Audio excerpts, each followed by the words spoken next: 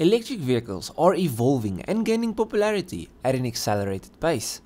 Now, much progress has been made in terms of hardware and infrastructure with electric vehicles. For instance, BMW is working on an iX with an expected range of 600 miles. But recharging still takes significantly more time than refueling an internal combustion engine or a hydrogen powered vehicle.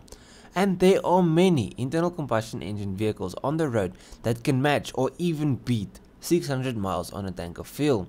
Well, all of this is about to change.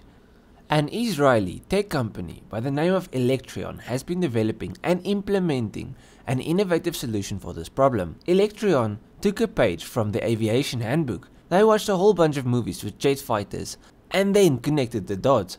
What if cars could refuel while they were driving, similar to fighter jets that can refuel mid-flight? By the way, this is what I believe inspired them. I've got absolutely no proof. In my head, they came up with this idea of wireless charging roads by watching a bunch of movies with fighter jets and like stuff. Yeah.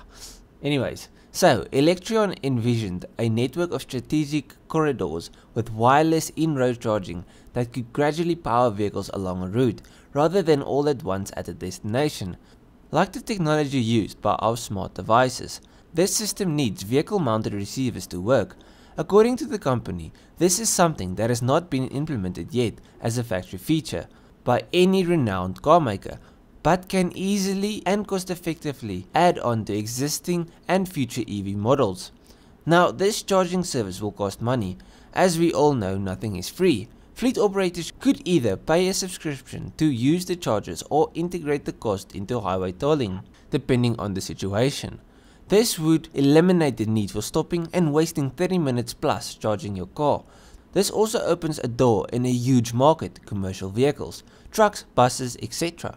Imagine if all the trucks driving on the freeway were electric and better yet didn't have to stop to charge. The only limitation would be the drivers. The trucks would be able to drive for hours without needing to stop. Plus, electric would be great for commercial vehicles, as EVs has tons of torque, and all of that torque is instant. So the first country to install this tech is Sweden.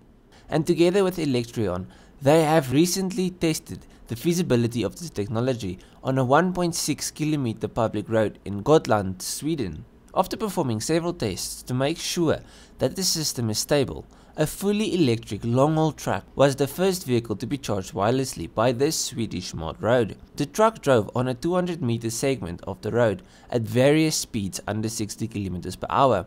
Now at these speeds, the roads average a transfer rate of 70 kW, while also proving that snow and ice do not affect the charging capabilities. Now, after these successful tests, the company expects to start operation of the entire road once all the approvals from relevant authorities are granted. Now, hopefully the relevant authorities, that side is a lot faster than government this side, but once they have permission, they will start building more roads with this tech, as well as start testing with more vehicles at higher speeds.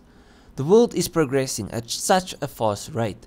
People think of everything. I see in 10 years from now, everybody will drive these cars charging on the road, and cars with small hydrogen powered motors, while I still drive my old big motor that's way slower than all of these new cars, but at least it will sound cool. Anyways, if you guys enjoyed this video, please leave a like and subscribe. If you did like this video, I'm pretty sure there's more stuff on my channel that you will like, so just go through my channel, see if there's something else you like, and I'll check you guys in the next one. Cheers, eh?